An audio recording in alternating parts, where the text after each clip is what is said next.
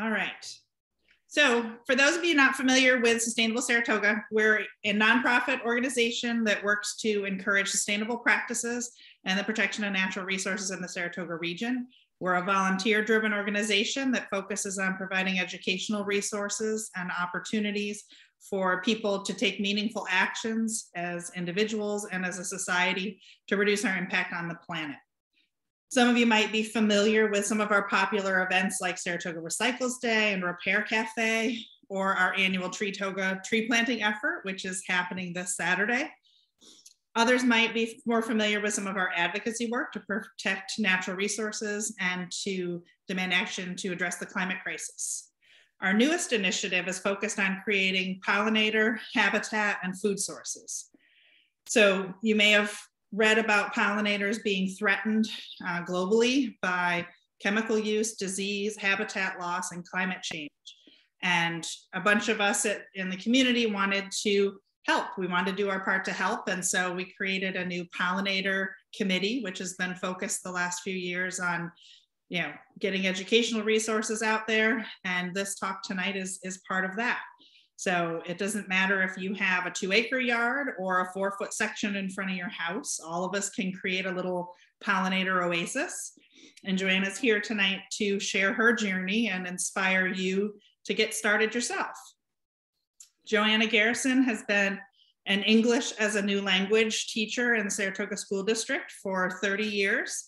She has no formal training in entomology or botany or horticulture, but is a self-taught naturalist whose curiosity about native plants and pollinators has turned her into a humble expert on the trial and error effort that is being a wildlife gardener. Her passion for learning and her ability to share her knowledge with others is fantastic. I find myself learning something new from her all the time about the little insects that we take for granted or never even notice in our gardens in the first place. I also want to point out that she's equally impressive in her photography skills. So almost all of the photos that you'll see tonight, as well as the videos, were taken by Johanna. So with that, I will hand it over to her. Thank you again for signing on, and thank you, Johanna, for putting this talk together. Thank you, Wendy, very much. I am humbled, and I thank everyone for joining me.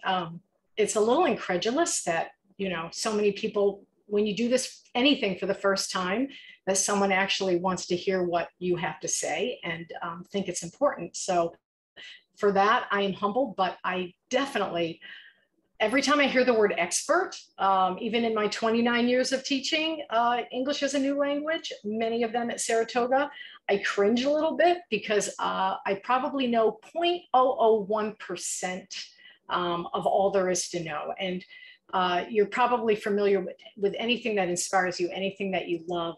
The more you dig in, the more you learn, the more you realize you don't know and you haven't. And that's how I feel every single time. Just today I learned things about hawks and leaf matter and etc. So yes, for that I'm always humbled.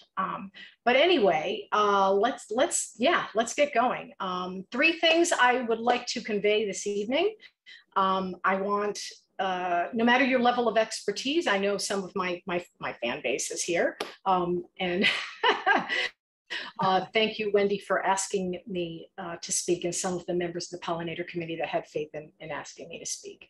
But I want everyone to learn at least something, I hope, by what you see or hear tonight.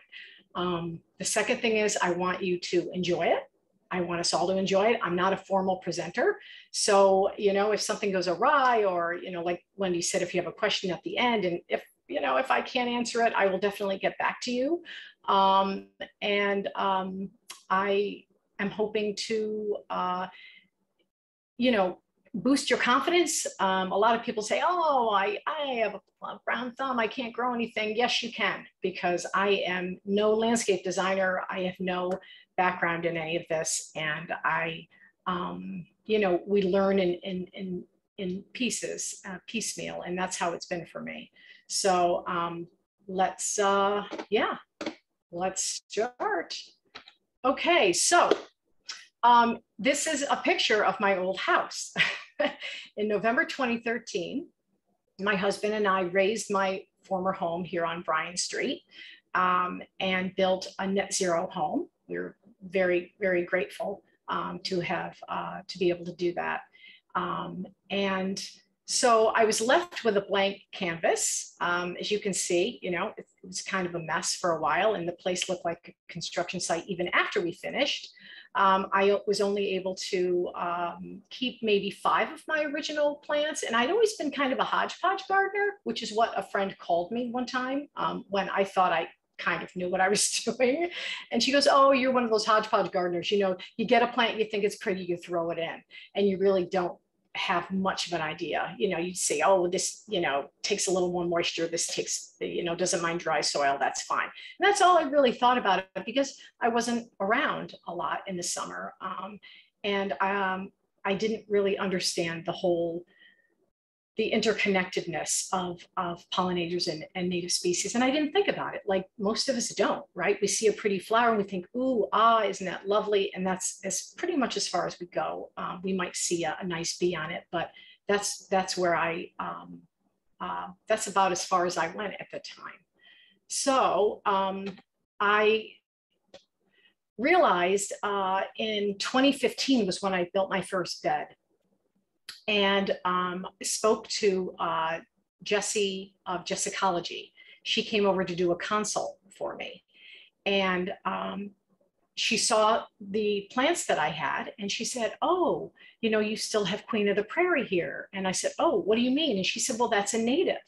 And I said, "What do you mean native?" And she said, "Well, Joe, these plants evolved with the land and with the insects, and they've been here for you know, thousands, hundreds of thousands of years." And she said, they want to be here, so they'll do well. They need less water. You don't need to maintain them. And I said, "Oh, well, what do you mean by that?" So anyway, I dove right in. I purchased a bunch of plants from her, from Dawn Foglia of Wild Things Rescue, of some from Fiddlehead Creek, former nursery up in near Argyle. And I started reading. And if any of you read the 2018 article from the New York Times about the insect apocalypse is here, that was really a great cause for concern. And again, more and more I read, and you know, you'd hear about it on the radio and in the news, that we are experiencing an insect crisis on a global level. And how, you know, in the article and many other articles since, that, you know, when you're driving, you probably remember, you know, a lot of bugs on your windshield. And I noticed, I used to bike all the time. I used to be eating bugs all the time. They'd fly in my eyes. And I've noticed in the last 5 to 10 years, that isn't occurring as much. So why are we experiencing this? Well, simply put, we have been using way too many insecticides and pesticides, not only in our yards, but on our farms. I do know that, you know, insecticides and pesticides, you know, if used nominally for a specific purpose, I know that that's still done and can be, I don't mean to be, you know, use an oxymoron or be contrary here, but can be somewhat safely used if it's contained. We have lost so much habitat as well, not only in urban areas, but in rural areas as well. You look around you, we're constantly building. And, you know, we built too. I don't mean to sound like a hypocrite. It's like, hey, you know, you built, but we built on our own plot. We did, we were lucky enough to build a solar geothermal home. You know, that's anyway, that's a main cause for the insect crisis as well. And that the most irrigated crop in the US is our lawn. And the US alone has 40 million acres of lawn. And the mindset from the 50s was, you know, we're keeping up with the Joneses. I used to do it too. I have to say, on occasion, I look over and I go, oh, wow, you know, look at how pretty and neat and trim, you know, the neighbor's lawn is. But I have gotten away from that mindset And I have learned to love, you just kind of have to let it go and not try to, we're always trying to control things. And like I said in the past, I was very much that way as well. So it's a real shift in perspective once you learn about this. So insects, if we didn't have insects, let's say we would be swimming in sewage. You know, we wouldn't, we'd have a very limited amount of food. They rid us of all of our waste. They multiply our food by pollinating. They act as food for other creatures, and they really form the basis of medicine. I learned this recently as well. If you see this, the COVID vaccine, 19 vaccine was developed in the cells of a fall armyworm moth, which I thought was fascinating. My talk is also going to touch on some beneficial insects in the garden as well. And very importantly, they nourish our soil, and that sustains all of humanity all around the globe. So we really, you know, again, those things, those insects we're swatting at, we're like, they're a pain in the neck. they do pretty much everything for us. We'd be lost without them. So the greatest lesson I learned when Jesse, and then, you know, since then, Dawn Foglia has been a fantastic mentor of mine as well.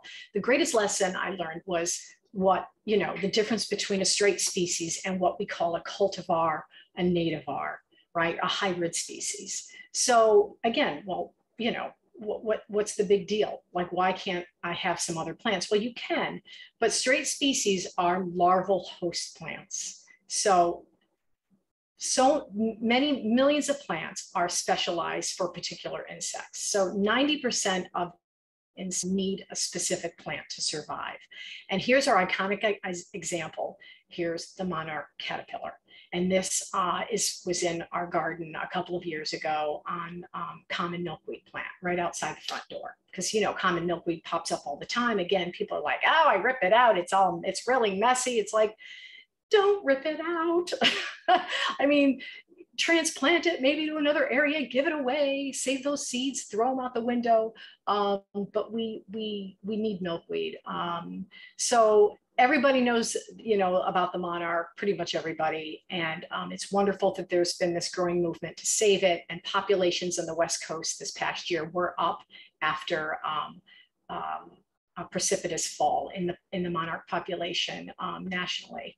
So everyone's banding together for the monarch, but we need to do this for all of our invertebrates, actually. So cultivars, you know, they look cute and they are pretty. And here's an example of a cultivar right here. I'm a sucker for orange in the garden. I grow Mexican sunflower, which is a great beneficial annual, and I grow calendula as well, which is another annual. They're not, the Mexican sunflower is not native, of course. But here's your cute name. It's called Nature's Classic Sombrero Adobe Orange Coneflower. And I couldn't help myself. Last summer, I'm like, oh, you know, I'm going to put those with some blues and they're so pretty. So I planted them and I saw one bee. And I do a lot of observing. I'm always in my garden. And I saw one bee, I think a honeybee, land on one, sniff it out for a second or two, and flew off. And that's the only bee that I saw on this plant. So I'm probably going to get rid of them.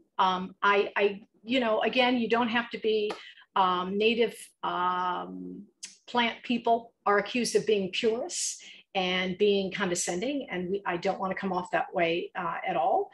But the entomologist and author, Doug Tallamy, advises we use a 70-30 ratio. And I'm also not saying you have to rip out what you have. But little by little, if you're beginning, you could plant one or two, or eventually, gradually, you know, get seeds from a friend, network with neighbors, you know, get on a native gardening website. I am very happy to give seeds away as well to people. You don't have to do this. Our friend Christine Burgart, like, her garden is spectacular, and she did it mostly, you know, she got her plants for free. So we do need straight species. We absolutely do, because of this relationship that insects have to, that native pollinators have to these plants. So the butterfly bush comes up a lot too. Like, hey, but you know, I hear this all the time. Like the Latin name is the buddleia, the butterfly bush, and I know they are pretty. You see lots of butterflies on them. But Doug Tallamy in his book, I got this this quote from him. It's now considered an invasive shrub, and it only supplies nectar to is larval host to one of North America's butterfly species in Southern California. So, you know, if you have it, I'm not saying rip it out, but maybe consider some alternatives that are natives as well. And we're going to talk about those. So, what? Get on. Oh, dear.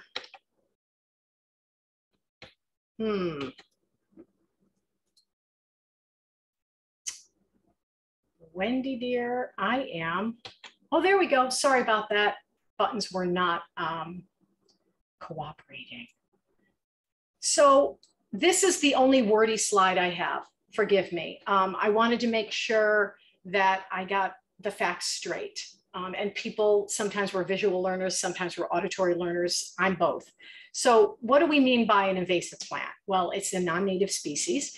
And what it does is it displaces a native plant community. So they're not the fast-growing, aggressive native plants that have competing with one another for space, light, water, and nutrients for millions of years. So it comes into an area and sometimes it just completely takes over. And why? Because they don't have the natural enemies to keep them in check. And when you think about it, you're like, that makes absolute sense.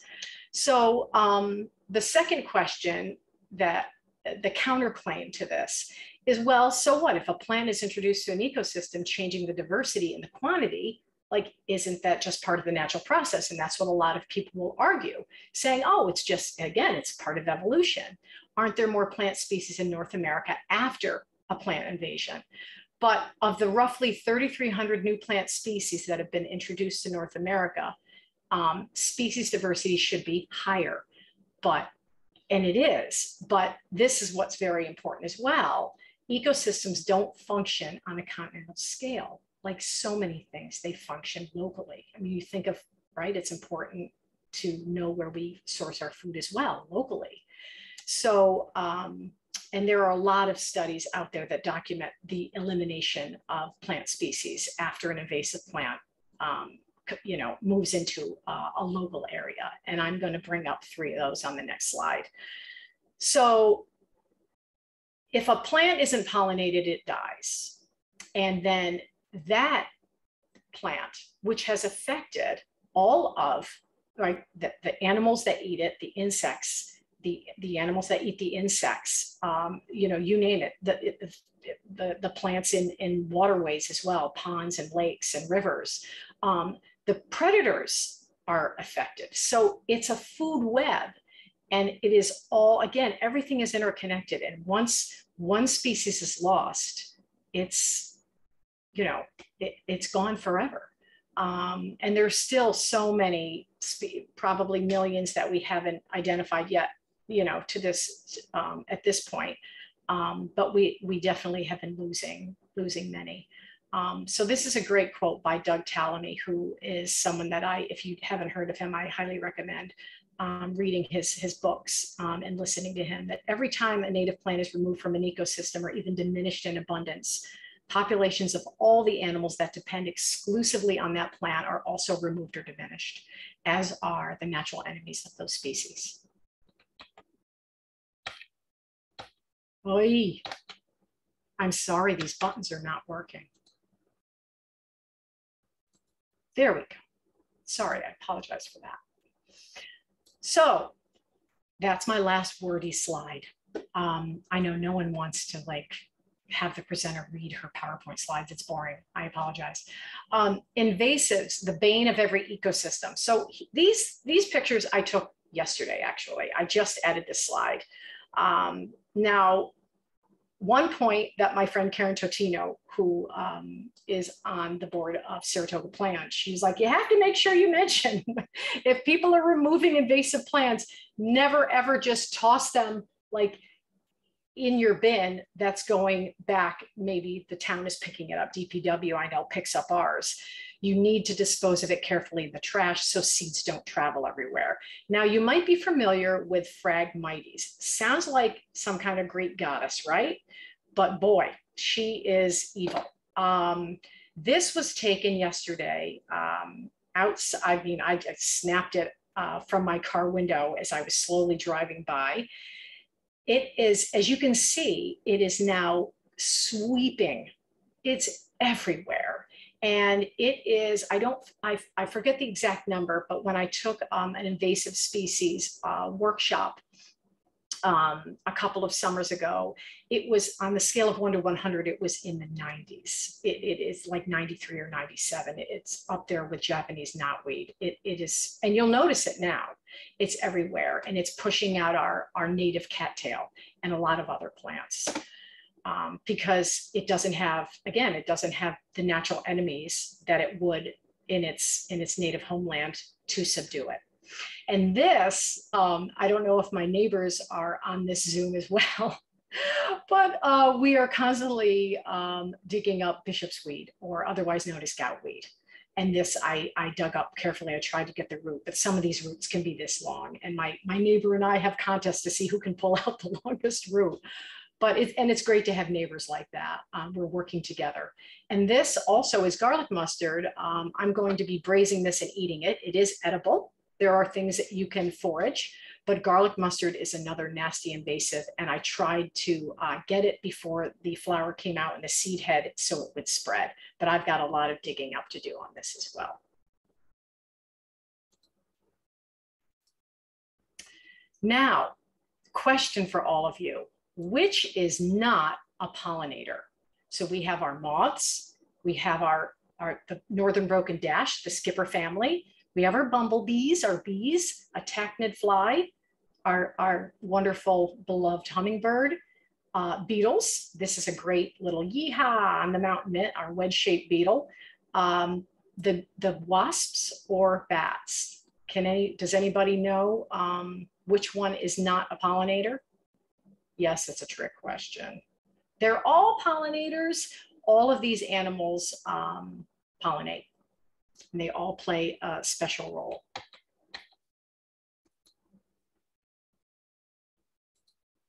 So another, counterclaim, like, yeah, what's the big deal if we lose a few? I mean, we have millions and millions of different kinds of insects, but you may have read as well or heard that pollinators are responsible for over 85% of the world's flowering plants and more than 2/3 of our world's crop species. The US alone grows more than 100 crops that either need or benefit from pollinators. And that, of course, impacts our economy as well. I mean, up to $3 billion per year is tremendous.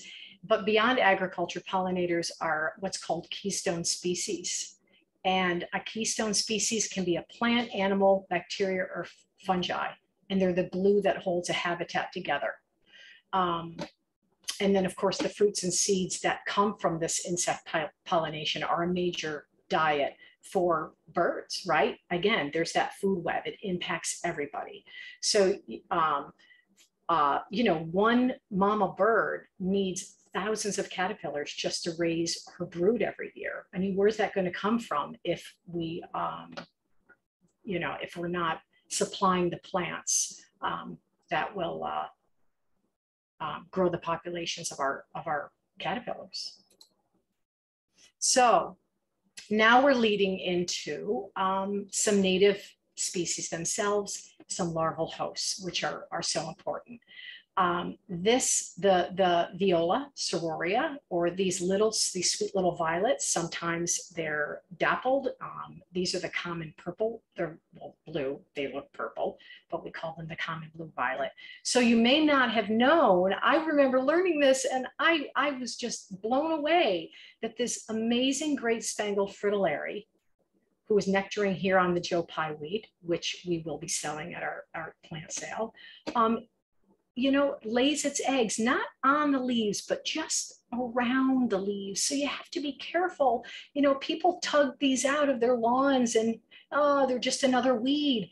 And I think, again, there is a growing awareness because they are sweet, but yeah, the fact that they're a larval host to the fritillary is just wonderful. Now, this another lesson that I learned just a few years ago, actually. I am growing pretty much all our vegetables and tomatoes and a lot of our flowers from seed this year. It's just the third year I've been growing from seed, you know, always ever learning.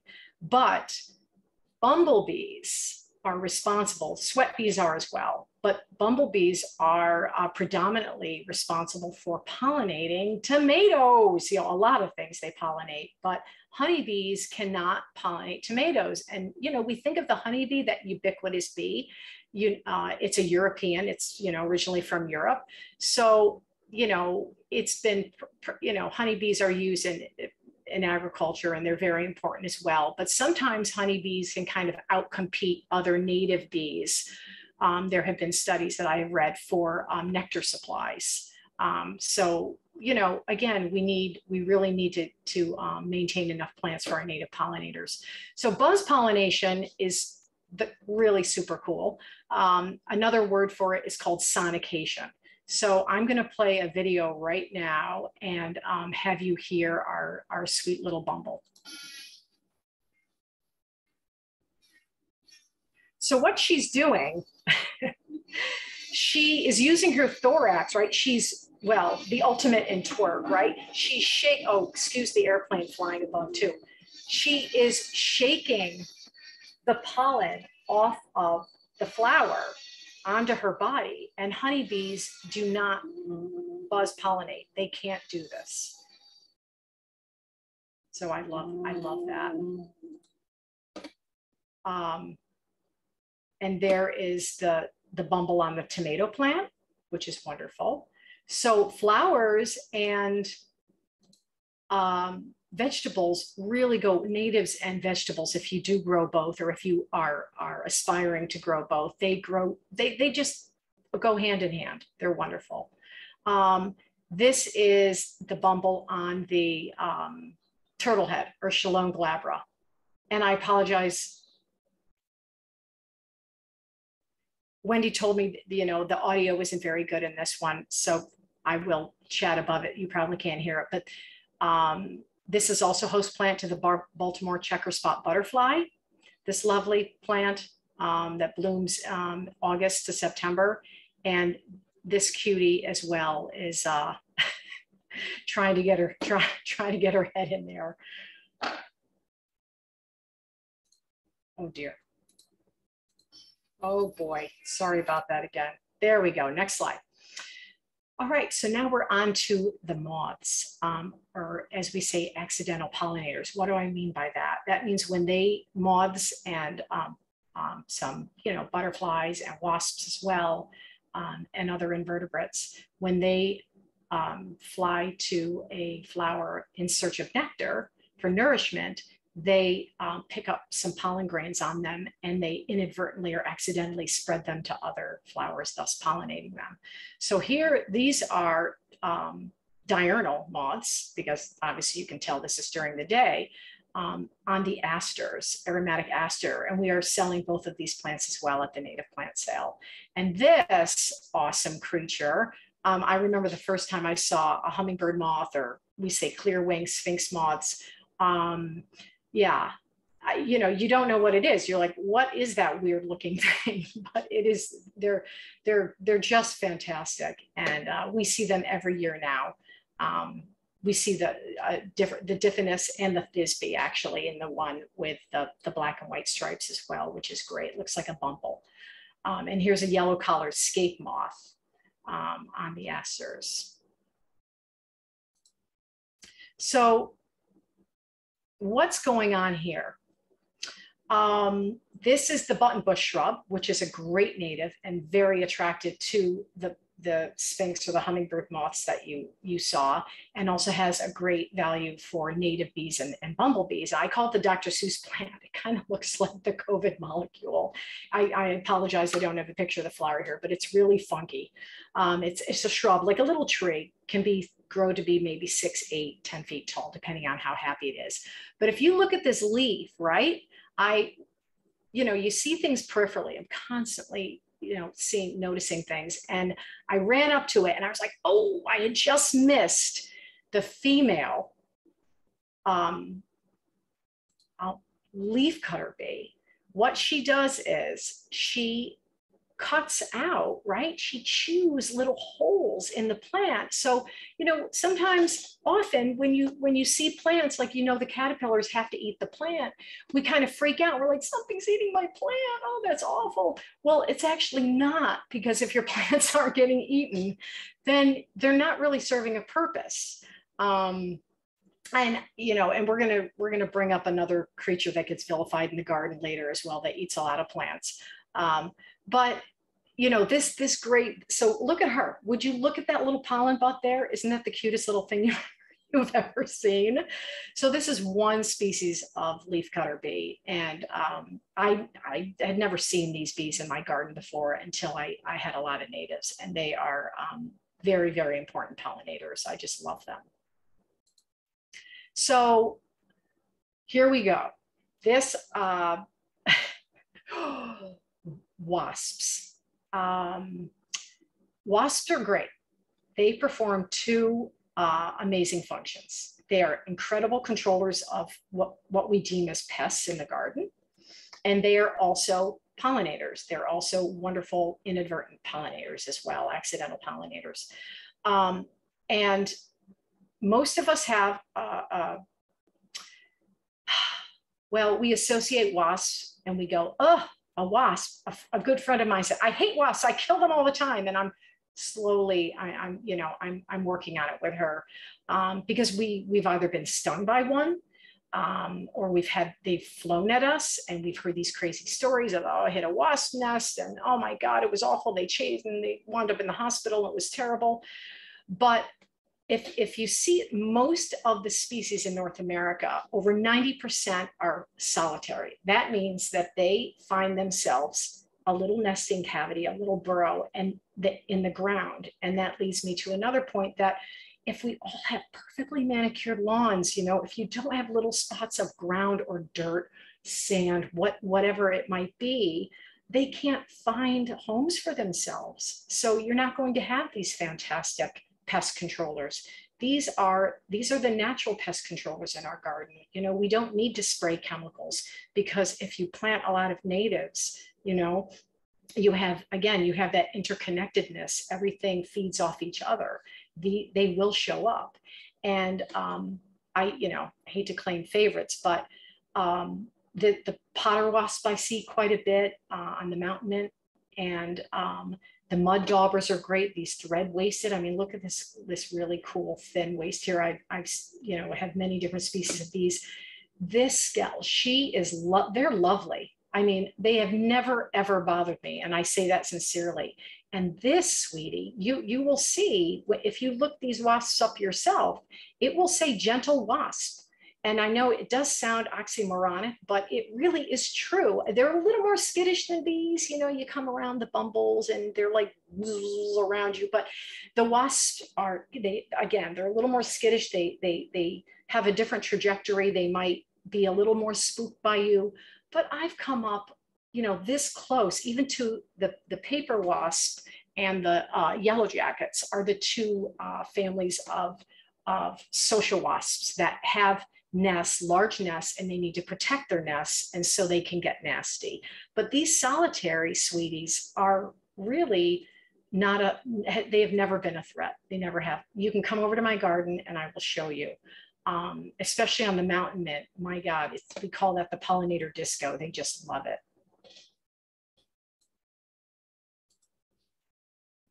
So there is only one bee on this slide. So if anyone wants to unmute, I would love it, or share in the chat. And Wendy, if you wouldn't mind checking the chat out. Where is the one bee in this, on this slide? Does anybody want to answer? Can anybody find it? Okay, I'll tell you. One guess for on the phlox. No, but that's a good guess. So another incredible thing are the flies. They are incredible pollinators as well. I bought this book a few months ago called Superfly, highly recommend it. And that will be on my resource page at the end. Because I know I'm dropping a lot of names, and there is going to be a resource page at the end that you can shoot, you can take a photo of if you care to. But the one bee down here is our bumble. That's the only bee. So these two right here, if you can, Wendy, can you see the mouse that I'm circling? Okay. So this is a bald-faced hornet fly. And what do you think it's mimicking? The bald-faced hornet, which I had there was a photo of that in the last picture. So look at this, the difference between flies and bees, one pair of wings. Bees have two pair, flies have one pair. And look at the big bulbous eyes. This is a drone fly. They're fantastic pollinators. This is a type on the aster. This is a type of drone fly. I have this fantastic, I think it's a hilarious video. I call it this flies like bongoing on, pollinating and getting some nectar off the phlox. This, up until a little while ago, I thought it was a wasp. It is a fly. And this gorgeous thing is, doesn't this look like a Grecian urn, right? It reminds me of art history. This is a syrphid or hover or flower fly. And the syrphidae, the syrphid flies, are a large family of incredible pollinators as well. This is a shiny bog fly. Look at that beauty. This is another syrphid fly here getting eaten by an orb weaver. I was wondering when I took the picture why the fly didn't fly away. And then later I went, oh, because it's getting eaten. And this is a really cool fly too. And this as well is a fly. Again, you see those bulbous eyes. This kind of looks a bit more like a fly though. And this is a hornet fly as well. And it is mimicking, it's called Batesian mimicry. And it's when a harmless creature mimics a dangerous creature in order, of course, to protect itself from predators. And they're amazing. Flies actually, there are studies that flies can pollinate at cooler temperatures in areas of altitude, or just in cooler areas where bees can't. Bees stop pollinating at a certain temperature. Flies can pollinate when it gets down to the 40s and 50s, and bees can't do that. And does anybody here like chocolate? I bet there's a resounding silent yes, right? Thumbs up, yeah, right? Flies pollinate chocolate. Another fact that blew me away. So if it weren't for flies, they're teeny, teeny, tiny flies called midges, and they can get into the chocolate flower that other insects can't, that bees can't. So next time you have a chocolate bar, thank a fly. All right, now moving on with the flies. And this is a fact, another lesson I learned. This is a photo from my friend Hunter Mays, a teacher buddy of mine. Now he grows, he has a beautiful garden. It's absolutely beautiful. His place, his and his mom's place, it looks like a park. It's absolutely gorgeous. He is of a more traditional, tidier nature. He calls my plants weird, but he's getting to like them, and that's a good thing. And he's not using as many, he's not using chemicals like he used to. So that's a good thing too. But if you were an insect and you needed, a little snack here, which flower would be easiest for you to access? Now, again, don't give up your rose. Roses are incredible, right? And I have lilacs, I have peonies. I'm not giving those up. They're beautiful. The anemones, the ranunculus, the non-natives are beautiful. But bees can't get in here, right? And also the amount of like nutrition level is not as concentrated as it is in many natives as well. So these syrphid flies, these really cool, like little Greek Urchin flies, they are just a buzz. I mean, bees love them as well, but this is a native, a Virginia rose. That's a shrub, and it grows by suckers, so it grows really fast. And there's a lovely climbing, a Rosa setigura. I have a climbing rose that's beautiful as well. And it's just a lot easier for them to get at, and therefore pollination takes place. All right, love this. So here's our ambush bugs. The first time I saw this guy was on the giant yellow hyssop. Again, not a super showy plant. People probably think it's like a big weed, but it's a very important specialist plant. And I thought, okay, tiny dragon, who the heck are you? Who are you? Look at how prehistoric this guy looks, right? And they're always playing freeze because they're laying in wait, right, for a meal. So this video I captured on the mountain mint, and that is another species of jagged ambush bug. Poor little bumble got snatched. So nature is not kind. Nature knows best, and everyone has to eat. But those little flies here, while the jagged ambush bug is sucking juices, has paralyzed the bumble and is sucking juices from it. These are called freeloader flies. Say that 8 times fast. Freeloader flies. And they are kleptoparasitic. So they are actually stealing part of the meal that the jagged ambush bug, and they're taking advantage of a free snack. And I mean, why wouldn't you? But you'll see these often in the garden. I just love these guys. And now we come to my dear hummingbird. So they will be coming soon. I have to say, oh geez, I know my husband makes fun of me because I do the countdown when the hummingbirds come. Typically in Saratoga County, you know, they say usually like Mother's Day to Labor Day is when we have the ruby-throated hummingbirds. Now Jack here is on the echinacea. And this was a couple days before he died in our garden. And it was very, very sad that he died. I hope he died from natural causes. I hope he didn't eat some sugar water that had gone bad.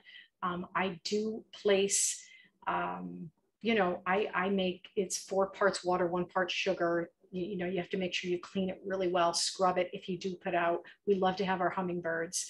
And I, you know, now that I have more hummingbird friendly plants, I vacillate like, you know, I have friends that don't put them out at all anymore. And then I have friends who do.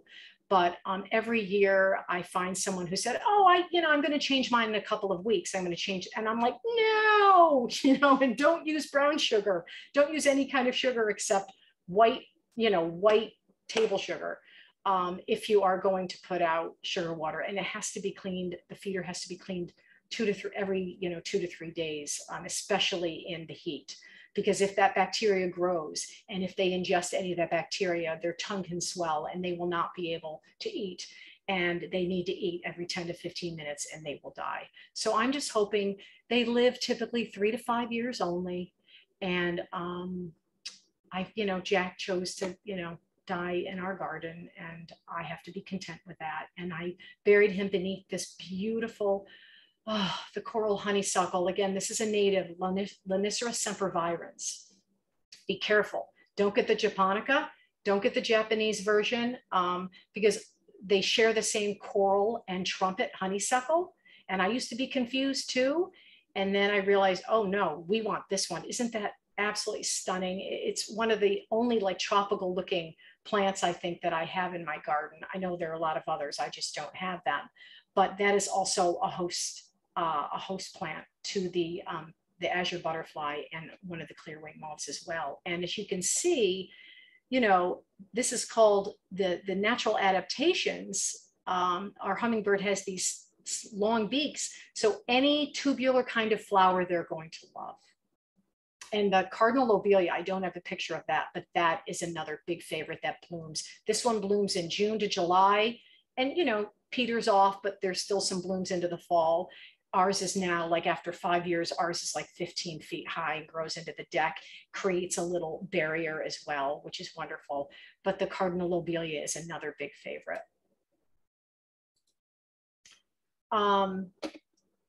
And this is Zizia aurea, or the golden Alexander. We're selling as well at our plant sale. And this is Sheldon. I named him Sheldon. Well, maybe my husband named him Sheldon, but anyway, this was Sheldon, our black swallowtail caterpillar. And would you look and see what he grew into? Beautiful, huh? Or she, actually.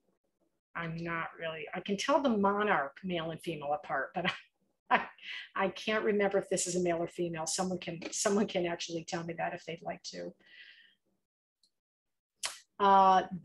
Okay, here we go. Another extremely cool, everything's a story in the garden, right? So I'm coming out one day and I'm passing the coreopsis, which the lance leaf coreopsis we're also selling at our plant sale. So I'm coming out and I'm like, wait a second, it's not windy. Did that petal just move? And I notice that, yeah, no, it's not a petal after all.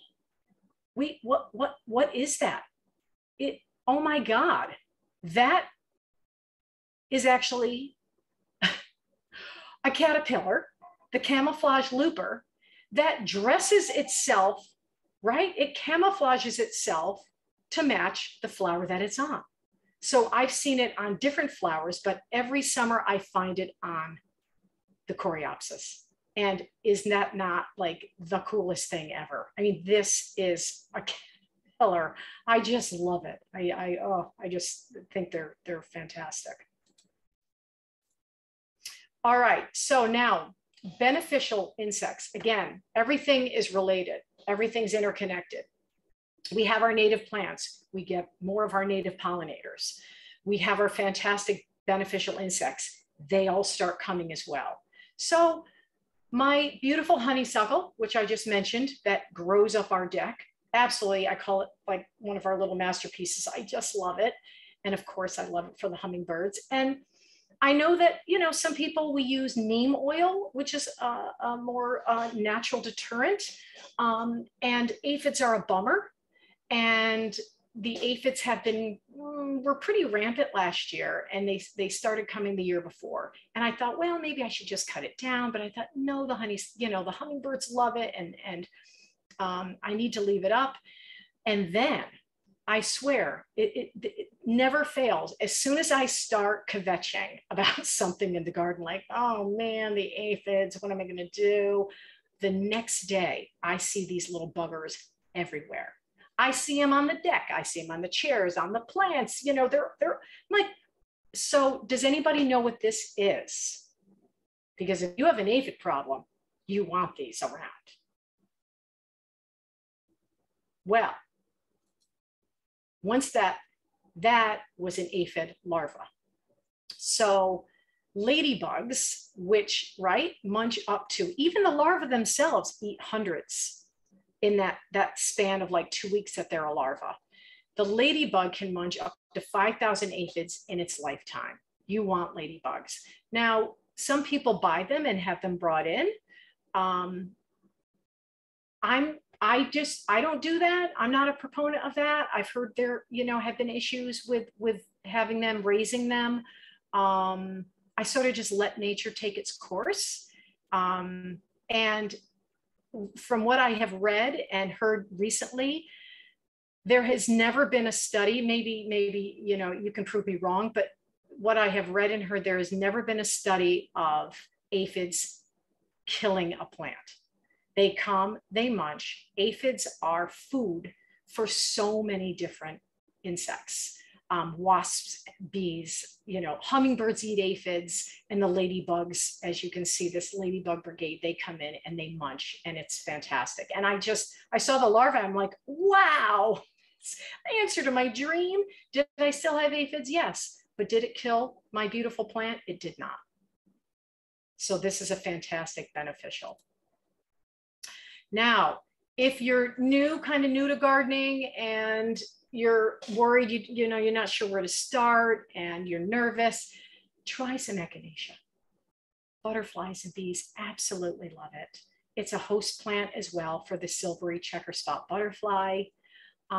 This is part of our garden right here where it grows. Oh my God, like I've got all sorts of things that, if you've ever heard the term volunteer, when a plant lands somewhere, the seed's been dropped either by wind or, you know, a squirrel, a chipmunk, whatever, a bird. When they just pop up somewhere, like the oxeye sunflower, I didn't grow there. I didn't grow the ironweed there, but it came, and that's okay because I'll just move them, or maybe I'll just keep them there, right? So echinacea here is an eastern tiger swallowtail.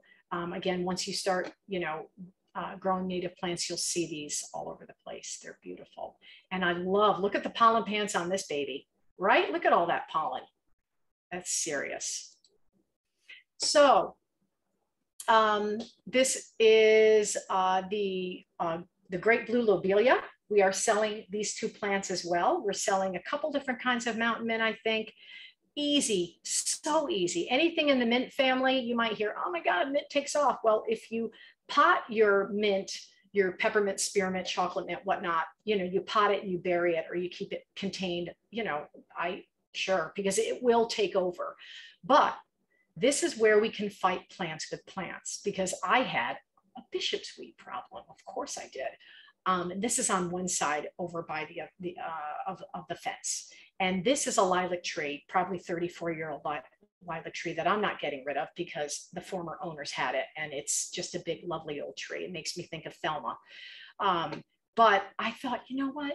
Let's try fighting plants with plants. And Nancy Lawson of the Humane Gardener, again, will be on my resource list, who's become a friend of mine now. She has a wonderful blog. And she wrote an article about fighting plants with plants. And I thought, yeah, I'm going to put a mint family in there. Deer as well, if you live in a more rural area. We do see deer once in a while in our neighborhood, but they usually don't jump the fence. Deer don't eat mint families typically, and don't like mountain mint. And mint can also, my next door neighbor did a great thing. He deterred, I think it was it yellow jackets or hornets? But anyway, it was a social wasp. And he folded up a brown paper bag, stuck, if I believe so, he had mint as well, and just put it all around the area. And the wasps went to a different area, and we never needed to use chemicals, which was great. But these plants grow really well together, and they are also host plants as well. And the mountain mints, I call a lot of us in you know, the garden world call it the pollinator disco, because by August, it is covered with the beetles, the ambush bugs, wasps, bees, bee flies, you name it. It's just a huge winner. I learned of this plant from the Catskill Native Nursery in Kerhonkson, another wonderful nursery, and it's fantastic. So later in the season, you know, the monarchs, of course, must have milkweed. It's their exclusive specialized plant to lay their eggs on, and then the caterpillars consume the milkweed. And then those monarchs that arrive here, typically in July, will die.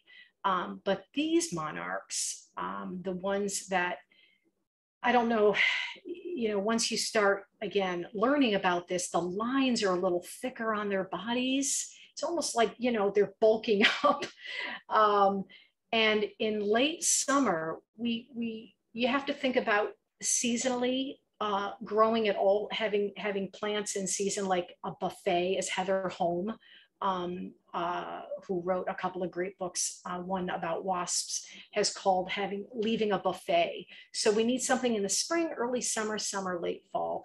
And monarchs, absolutely love, and so do all bees, but the Liatris aspera, the rough blazing star, we are selling the spicata, I believe, the Liatris spicata, but either one, they're fantastic.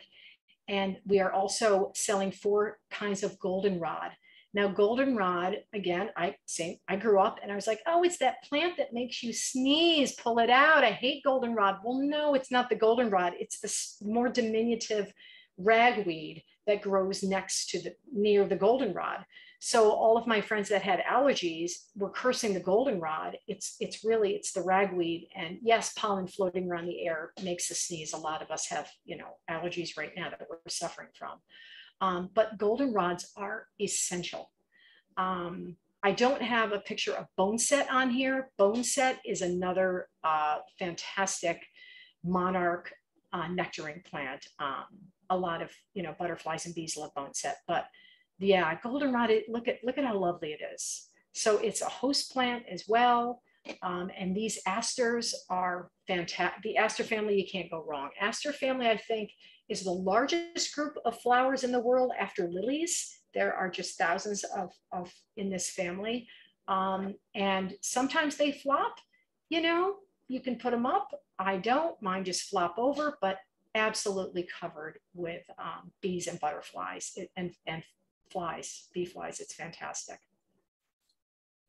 So again, another beneficial insect. I'm outside and I've got like my glass of wine or my beer. I'm sitting in my scarlet red Adirondack chair in the garden, and evening has come, and I'm like waiting for the fireflies to come out. And then right as it gets dusk time, you start seeing where you see them during the day, but you start seeing the damselflies and the dragonflies careening about, like, it's fantastic. It's great. Like all these hovercrafts, they're just, it's great. It's one of my favorite times. I love the morning and I love the evening. And these critters are fantastic. This is a shadow darner dragonfly I found on the sidewalk and brought home because I think it was dying and I wanted it to die in the garden, but it was huge. It was like 3 inches long. And then this is a damselfly, and a little fun fact, the damselflies, you can tell it's a damselfly because the wings are flat, and the dragonflies, the wings are up like this. So how many mosquitoes does one dragonfly or damselfly eat in a single day? 30 to hundreds of them. Now, yes, there could be thousands of mosquitoes on your property, but the more dragonflies and damselflies you have, the better. And this grasses, this is my only photo of switchgrass, Panicum virgatum. And grasses are highly beneficial to wasps and pollinators as well. So what is the second most vilified critter in the garden after the wasp, after the hornet, right? Or the yellow jacket? The bunny, right? Cute things, but we don't want them. We want them in your garden. We don't want them in our garden, right? And let me tell you, I wasn't always super fond and feeling friendly, because true bunnies would come in and hoover all my plants. And in the back, when we were building, I never put grass seed down. I put a little eco lawn seed down in the front. But again, not knowing what I was going to be doing, and knowing I wanted, learning more that I wanted flowers in beds. And I wanted, like, instead of mulch, I wanted what they call green mulch. I wanted to just have like native plants spreading on the ground as ground cover. We just let it grow. And yeah, you know what? We've got crabgrass. We got a lot of plantain, which people think's ugly, even though it's used medicinally. My friend whose parents are Chinese said, oh yeah, my mom used to dig that up and use that for a poultice and yada, yada, yada. There are lots of things we can forage in our own yards or meadows. There's a lot of clover here, but what do bunnies love to eat? You will see. This is Nancy Bunny. I filmed this when Nancy Lawson was visiting, so I called her Nancy.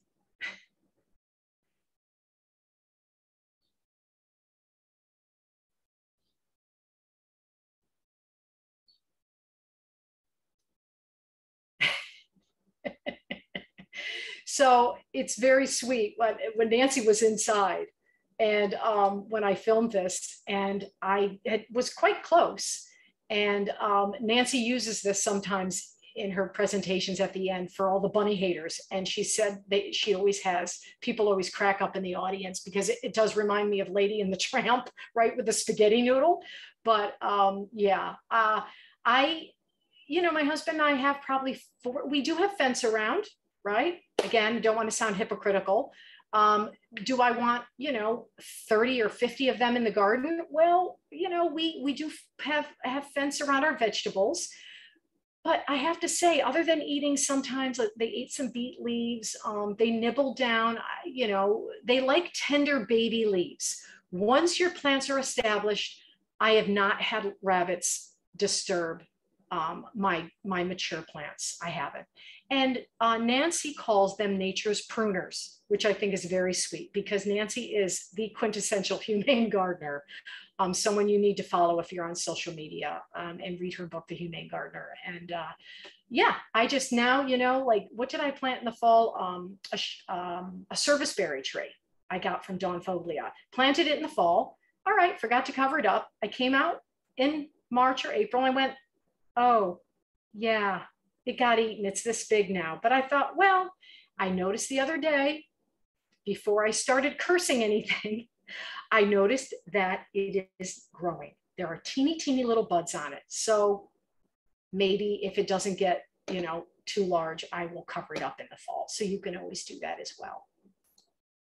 Oops, there we go. So leaf cover. What, you may have heard the whole leave the leaves thing. And oh my God, we like to rake all our leaves and bring them to the curb. And I used to do that as well.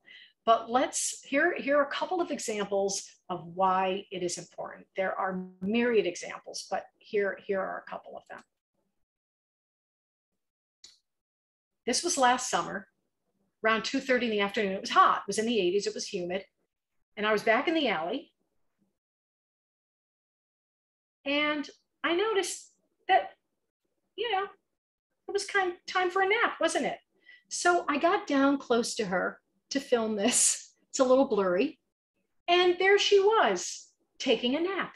She didn't move. I went back and checked on her 20, 30 minutes later, and she had gone. Everyone has to sleep. But if it weren't for that leaf, and if it weren't for other leaf cover, I don't know where she would have found protection. Again, if you just have, if you don't have any protection anywhere, insects can't find that protection, and they can't lay eggs, they can't reproduce. Birds can't, just today I learned that hawks find 80% of their sustenance in leaf matter. Like if you've seen critters in the woods, they're always fluffing up and agitating leaves, and they're looking underground because that's where insects, that's where they reproduce, that's where they live, that's where their populations are. And this is a queen bumble from early last year in the bee balm in another bed. See all my dried maple seed leaves from the neighbor's tree, whatever, about leaf matter. But you notice how the plants are growing anyway. And I've got twigs and stuff. Well, she needs to find, right, a nesting cavity, because she is going to be producing her brood very soon. And so she needs to find that. They need protection there. And there she goes. I followed her as far as I could. And there she is beneath the leaves. Fine. I found her little burrow, and I made sure I stayed away from her after that. So leaves are important for so many. Now, if you look at the photo on the left, I hope you can see this. We have our little pollinator habitat sign here, and one from Xerces. I have one in the back and one in the front.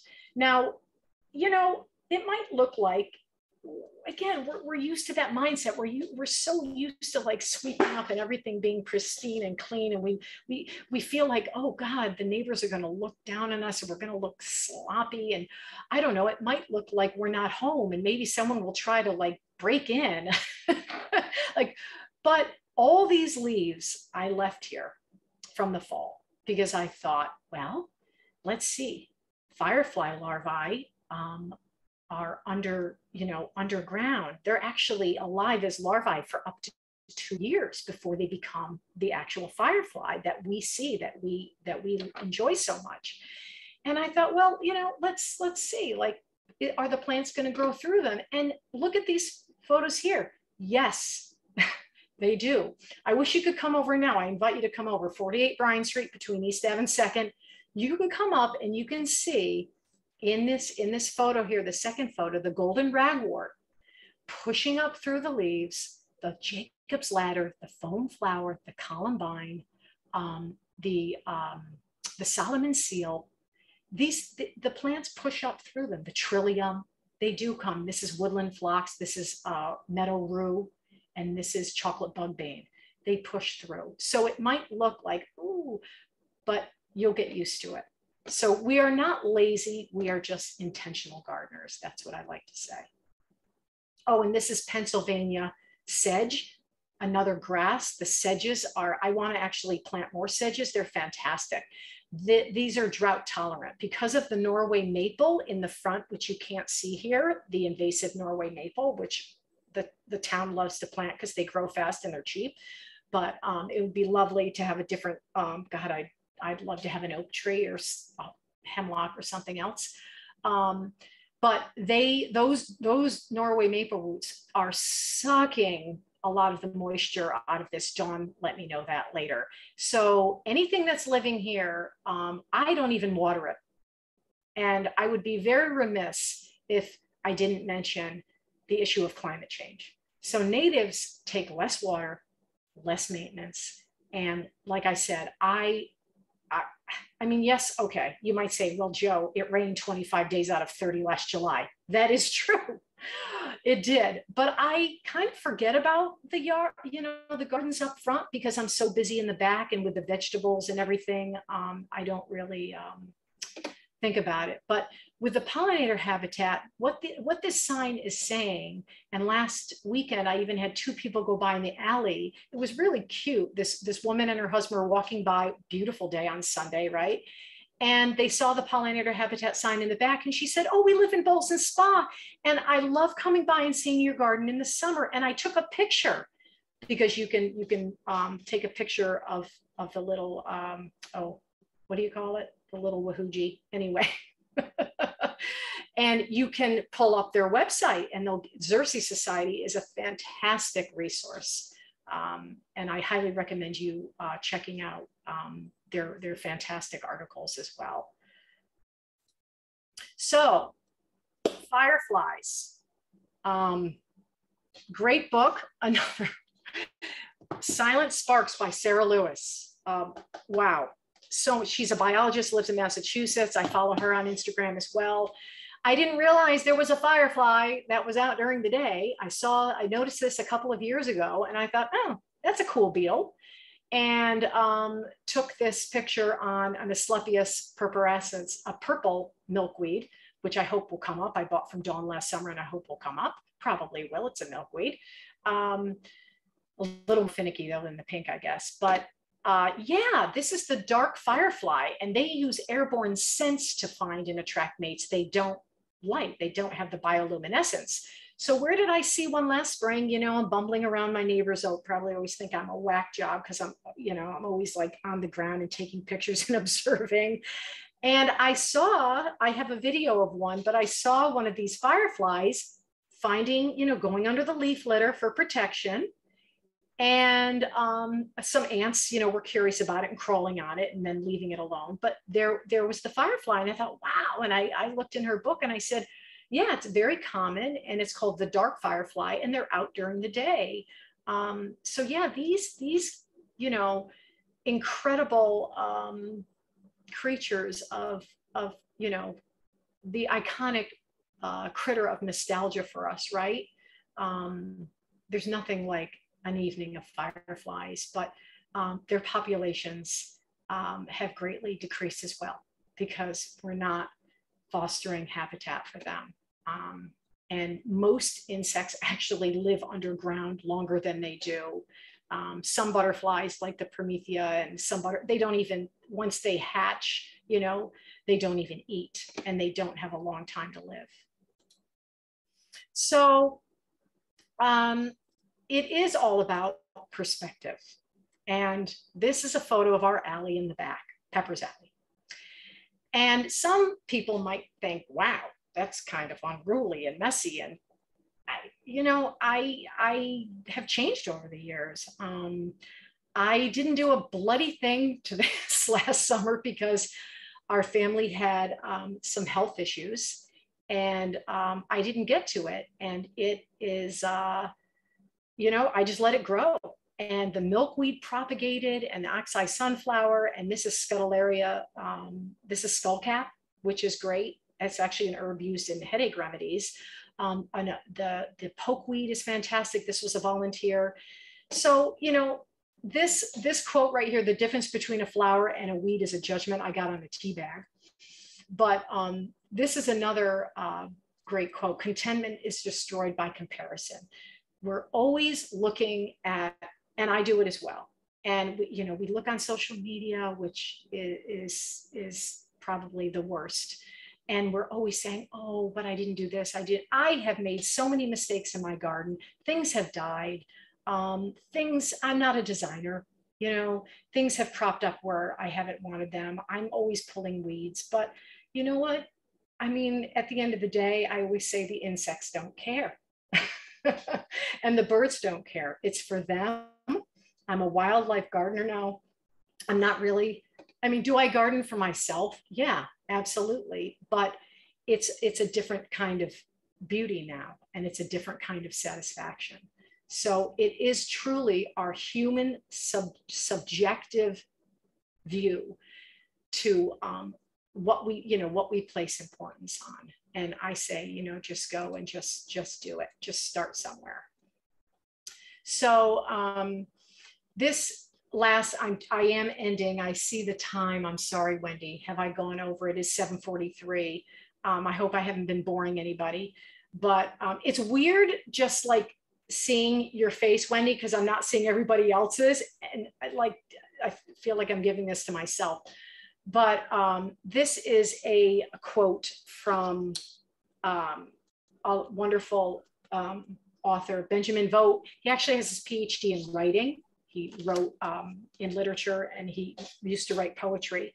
And now he's a fantastic steward for natives living. He's in Nebraska, I believe, and this quote comes from his perspective because he lives in a community where everyone has perfect lawns and perfect houses, and a lot of them pretty much look the same. And, if that's where you live, fine.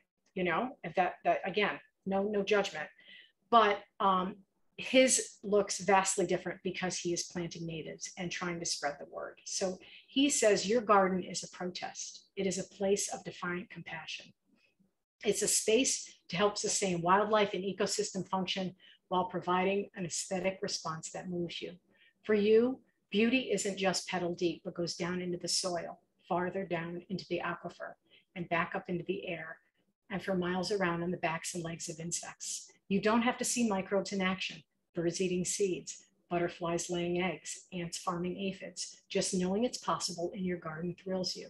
It's like faith, and it frees you to live life more authentically. Your garden is a protest for all the ways in which we deny our life by denying other lives. Plant some natives, be defiantly compassionate. So, you saw the before picture of the demolition.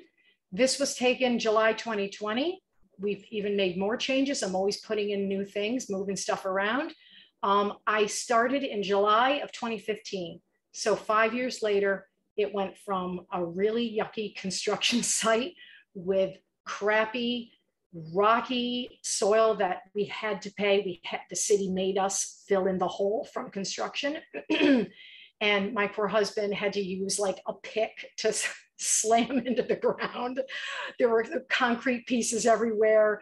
He made all our raised beds. He made the arbor. He made this great cold frame for $10. We just, we got donated materials, and he bought a box of screws and built it. Right now I have arugula growing in the back.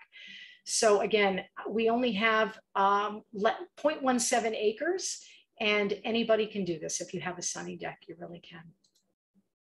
So here, if anybody wants to get their phones out and take a picture. Oh, and I didn't even, I didn't get to talk about snails. Don't even get me started on the 83 rows of regenerative teeth that they have. I mean, snails are amazing. Slugs are amazing. I didn't show the katydid or the praying mantis or, oh my God, the candy striped the leaf hoppers. There was a lot I didn't get to show, but I hope, you were able to learn a few things and gain some knowledge here. I highly recommend all of these fantastic writers. And if you want to purchase plants, Dawn Foglia is a fantastic designer and has a beautiful nursery. Jessie is in Balsam Spa now. You've got a bunch of questions. Oh, I do? Oh, okay, last slide. Click on the chat when you're Okay. ready, just to answer the question. Sure thing.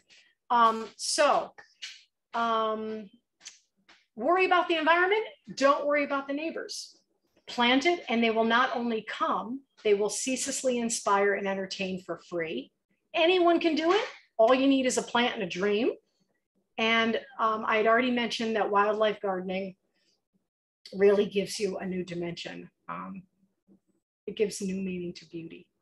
So just knowing that you are creating a biodiverse habitat, it will make you sleep better at night. So thank you very much again. Thank you, Wendy, for hosting. Thank you. I'm really, I hope you learned something. I hope you enjoyed it. And I apologize for taking a little too long. I get excited. I get on these tangents. And these are some really awesome. Look at the sweat bee and look at this little wasp. This was in the garden last year. I planted this annual Salvia coccinea, a little square-headed waspy. Didn't bother me at all. Cute as a button. And this is another leaf cutter. This we will be selling as well. The Coreopsis lanceolata and the sneezeweed we will be selling at the plant sale too.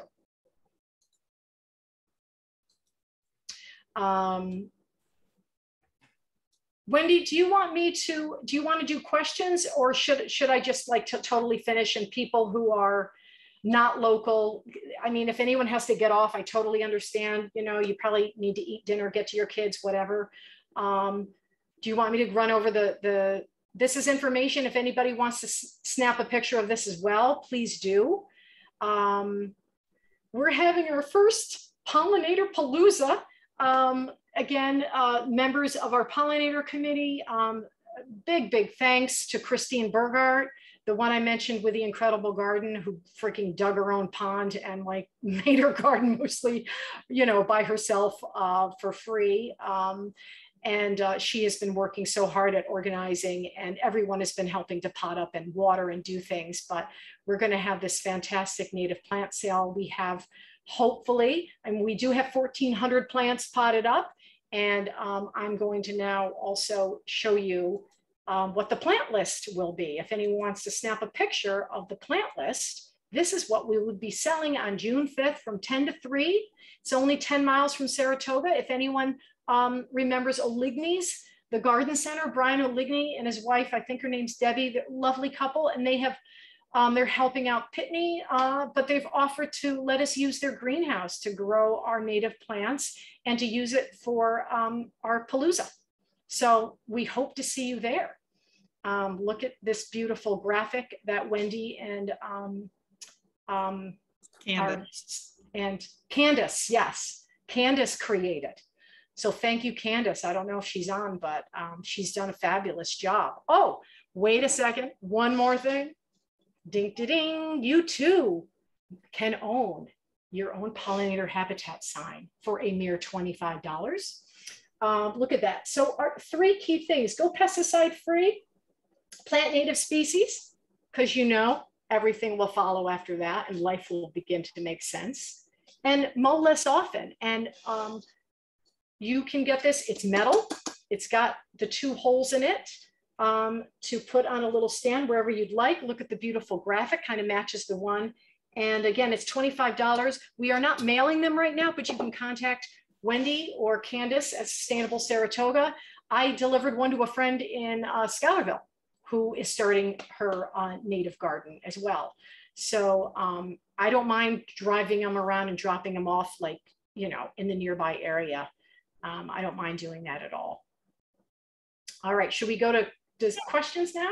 Yeah, excellent. Thank you so much, Johanna. Thank you. This has been fantastic. So some people may have to go, other folks stick around for questions. You can find anything about the native plant sale, our new initiative, No Mow May. Just head over to our website and you can find all the information on there, or Facebook and Instagram. So for questions, let's see, there's a bunch of people that are loving your photos. Well, thank you. Thanks. Yeah, the bat one was not mine. That's a stock photo. And then the other rose is Hunter's, but yeah, the rest are mine. And it's fun. That's another thing.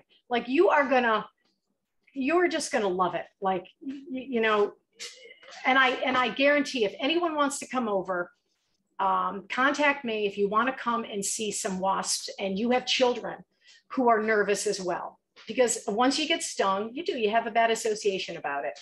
Come on over. I'm always trying to have my friends bring their kids over as well, and we'll just hang out with the bees. We've got a question about dandelions. Okay. This person hears a lot about dandelions and letting them grow for the pollinators, and they just want to know whether they're native. They're not native. Dandelions are not native, but they're more or less naturalized here. I, guess what, let mine grow. Not only do the bunnies like them, but it's true that they are an initial food source for pollinators. And I just noticed this past weekend when it warmed up to about 70, they're starting to pop now. It's funny because one of our neighbors in the neighborhood, not next door, our next door neighbors are awesome and would never, they love their dandelions too. But he was like, you're the one spreading dandelions, because he was afraid that the dandelion seeds were going to fly into his yard. And I was like, oh, I'm so sorry. Well, I was joking. I was like, you'll deal with it. But anyway, I found out a couple of years ago that now he thinks our garden is fabulous. And he takes pictures of it and sends it to like his friends. Oh, nice. So, and I did. I've had some doubters, and that's okay. You know, I mean, I've been skeptical as well. But you know, you don't know until you take that first step. And like I said, once you get on that learning treadmill, it's all uphill from there. Great. Okay, so a couple of people wanted like the quote and stuff like that. We'll follow up and email you with, you know, copies of that and the resources and things like that. Somebody asked about the native pollinator signs. Some of them reserved. Oh yeah. You can get one from us. Yep. Lots of organizations that have them. Yes. But this Xerces Society, highly recommend you become a member. North American Butterfly Association, if you want to join them, you know, or anything on social media. Ours is only $25, and ours is very well made as well. So we leave ours up in the wintertime, and they're fine. I left mine up last winter too, and it looks just the same as yeah, it out. Looks great. Here's a question about creeping thyme. They want to know if it is a good cover crop that is beneficial or native. Dear, I think I got to get back to you on that one. I don't think it is. I mean, so herbs, I was also going to say, if you want to, like, I love herbs. Who doesn't love herbs? And a lot of herbs are, they're from the Mediterranean, they're from Europe, from Asia. You know, right now I'm growing a new herb, lavender oregano. Isn't that beautiful? Doesn't that sound great? It's growing beautifully. So the creeping thyme, I mean, I'm growing thyme as well. I believe it's not, creeping Charlie, yeah, not native. I do, this is what I do in my flower beds. I pull out, I have so many dandelions on the naturalized lawn. I do pull out dandelions in some of my flower beds. I do. And I pull out creeping Charlie in my beds because I don't want that to take over. Actually, you know, those beautiful little, oh, thanks, Chris. Yeah, that's right. I forgot to mention that. I'm on the Seroptimus tour this year as well. Christine was on it last year, and I'm on it this year. But let's see, there's one called Creeping Jenny I found out about last year, another new, like, not so nice, you know, plant that I don't want growing. That's growing now with the bishop's weed, the garlic mustard I'm pulling out. Some, the dandelions now I'm trying to harvest because, like I said, we're going to be eating the garlic mustard. I'm just going to braise it and eat it. It's totally edible. And before it starts flowering, it's not super bitter. It actually tastes good, tastes mild. But the creeping Charlie, I pull out in my flower beds. Yeah. Okay. Oh, right. So no mow May. I have like no Movember, like guys don't shave their beards in November. Well, I am, my husband and I are on board. We haven't, oh, there you go. Thanks, Wendy. No May, yeah. So there's a sign out in front of the Unitarian Church as well. I never mowed like last September or October. We have an electric mower. And now I think I'm just gonna, I was thinking of just mowing paths anyway, and then kind of building new beds and throwing down some wildflower seed. But yeah, I think it'll be interesting. I bet I find a lot more insects as well if I don't mow. It'll be great. Julie wanted to know about moss. She's got a lot taking over this year. Is that good or bad? Moss? Moss. I love moss. Oh, I love mosses. I would love to have I called it our grassio because it was, it's not a patio. We didn't put rocks down. So we called it the grassio, and it's whatever pops up. It's thyme and mint and it's all different stuff. But there's actually a really cool horticulture, landscaping movement to just have moss patios, a mossio. So I think I find new mosses. I found them growing in one of my beds just the other day, and I looked it up. If you use iNaturalist, there are a lot of awesome apps that you can just take a picture and it will help identify it for you. I use it all the time. Again, it's called iNaturalist, or iNat for short. And I found a new moss, and I was psyched. Yeah.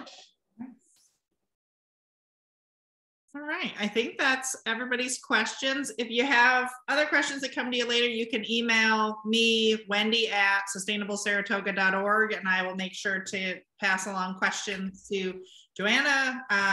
We'll try to follow up with you. We can put the quote and stuff like that in the event comments and stuff like that on Facebook. And so, yeah, just reach out to us if you have any questions. Thank you again so much, Johanna. Thank you, Wendy, for hosting and helping me through those stupid tech snafus. Thank you. Thank you, everyone. I hope, go out and get a plant. Just start small. And if anyone has questions, feel free to let Wendy know or me know. I'm on Facebook and Instagram. And oh yes, Catherine just wrote Gathering Moss. Robin Wall Kimmerer is a phenomenal. Braiding Sweetgrass is her more famous book. But thank you for mentioning that. I haven't read that one. Yeah. And thank you again. Fabulous. Thank you.